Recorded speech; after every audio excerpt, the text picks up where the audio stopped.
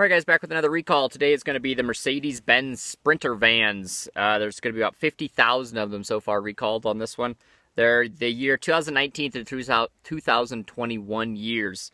The issue is the manual parking brake with the 7-speed automatic transmission.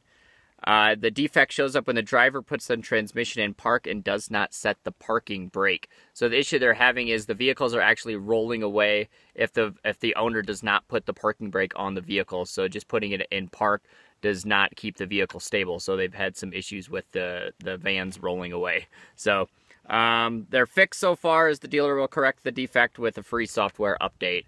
No time limit right now on when they're going to be setting out the information. But so if you have a Mercedes-Benz Sprinter van out there, I know they're pretty popular right now. 2019 to 2021, make sure to go to the NHTSA and you can type in your VIN number there and it will bring up your vehicle if your vehicle is under that recall. As always, stay safe out there, guys. Bye.